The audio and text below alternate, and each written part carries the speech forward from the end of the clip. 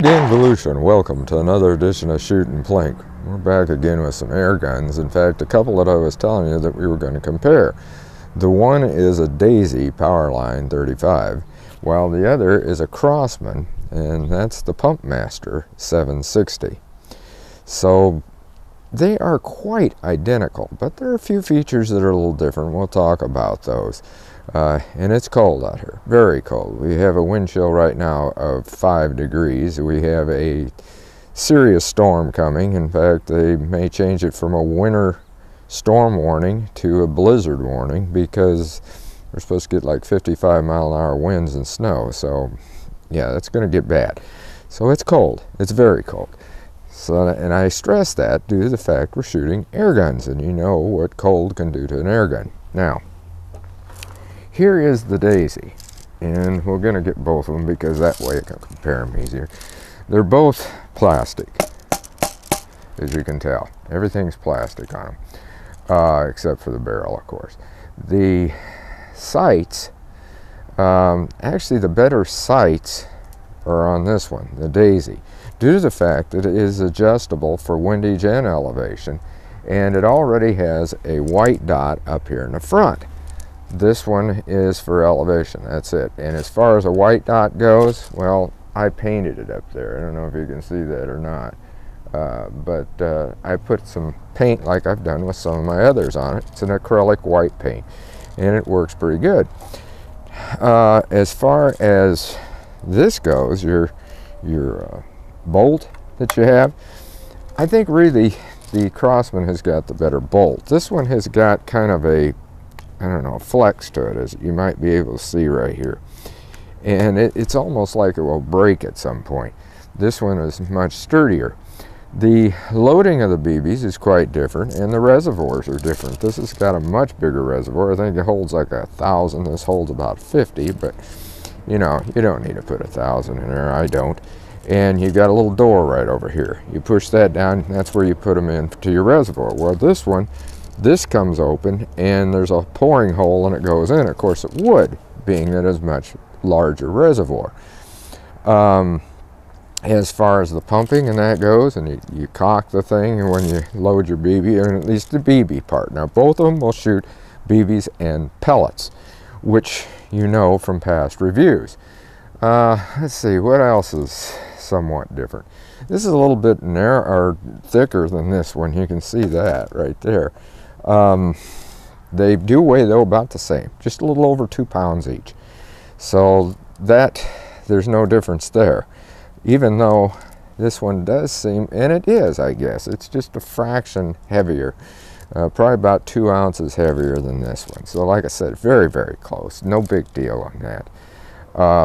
Shooting wise, well, you do have this reservoir feeds right into this right here. There's no separate magazine, where this one has got, I'll lay this down now, this one has got what I call an onboard magazine. It's right up here, and you just switch that back like that and you load your BBs into it if they'll go, and they don't always go too well. There it did. And then you shut that little gate and then it holds them inside of there, and we showed you that in the review before.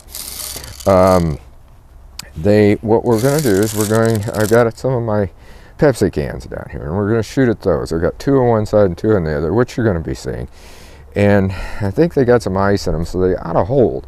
But I got 2 for each one of these, and we're going to shoot this one to the left and probably do that first, and we're going to put 5 pumps in for each BB. The reason being is that's kind of an in-between, and BB-wise, we're not going to shoot Daisy BBs, and we're not going to shoot Crosman BBs. We're going to give them an equal dose of Umarex steel BBs. So we got something different for both of them, and we'll just see how that works. But let's get around here, and then we're going to start shooting. Well, like I said, we're going to shoot to the left there with the Crosman first, and well, first I gotta pull this back, load up a BB, and then we'll pump it.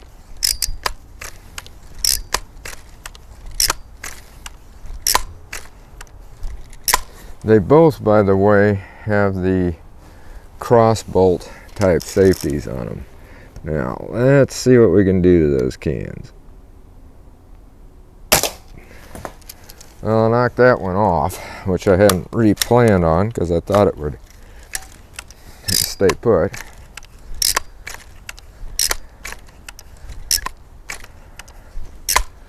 So we'll see what we do with the other one.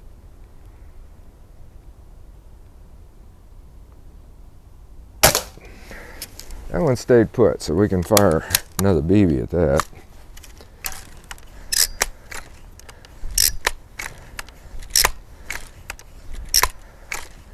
Figured we'd fire about 5 of each BB.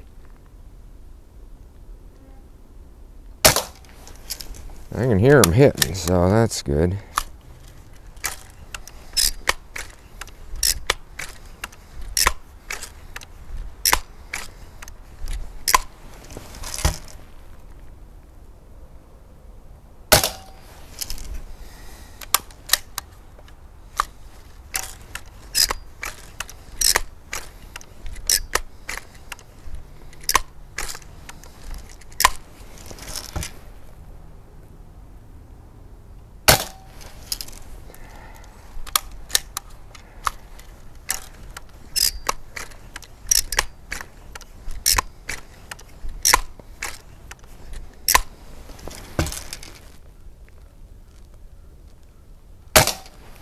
Okay, what we'll do next is we will fire the Daisy and see how it does, and we will do the 2 cans that are to the right side.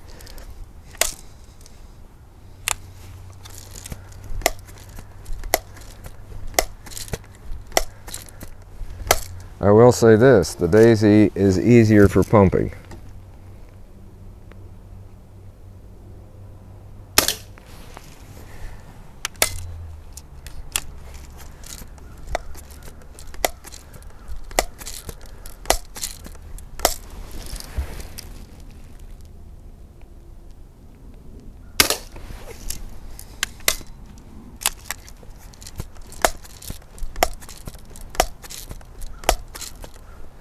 Definitely easier for pumping.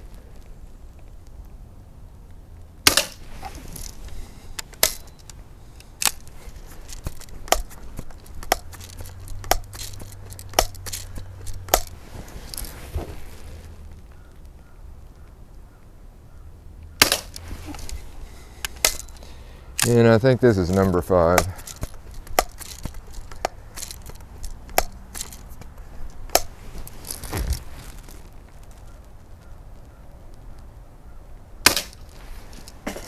Okay, we shot those enough. Now let's go pick them up and we'll see what we got. I picked up the cans.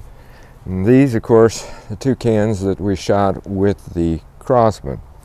And this one was the one I got knocked over right away, and it was close to the bullseye, but to the left.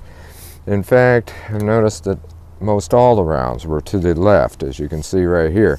They were all over on this side. They were right here. It just needs to be adjusted a little bit for windage, which you cannot do with that gun. Now, this one probably needs a little bit of elevation adjustment. That, or I just need to bring it down a little bit and aim different, because this is the Daisy. Right down the middle, no doubt about that. Very good grouping right into this area. Had one right in the, just about in the middle of that. So as far as the shooting goes, that part, I'd give it to the Daisy, except for the fact that if I could adjust the windage, and maybe I'll just have to use Kentucky windage, this would do pretty good. And again, though, I can bring this one down, and as far as elevation goes on that Daisy, and it's going to do pretty doggone good. All right, what I did is turn the camera off, and I decided to do a little bit of Kentucky windage and a little bit of elevation adjustment. So this is what happened with the Crosman, as you can see. I took out the whole center by just, like I said, doing a little bit of Kentucky windage. I aimed over here instead of where you normally do. And it did pretty doggone good. Right on the right level, everything. Great. So that was the Crosman. This one had to do a little bit more toying around with the Daisy, but I did end up getting in here, but all of a sudden I wanted to shoot over here, so I might have to do some windage adjustment, but not going to do that today. It's getting colder. It is now starting to snow just a little bit, not much, just flurries, but I was able to get it right here. What I did with this is I aimed for down here because I've got it adjusted as low as it'll go. So both of these guns have got the same sort of a thing where you just got to do a little bit of eye adjustment, I guess you would say. And but as far as plinking goes, I mean, take a look at that. Both cans, you're going to hit them. You're going to get them right on targets, period. Even a paper target, you put those up, you're going to hit those too, especially these little 3-inch ones like I use for the stick-ons. Works great. So until next time, shoot safe and have a great day of plinking.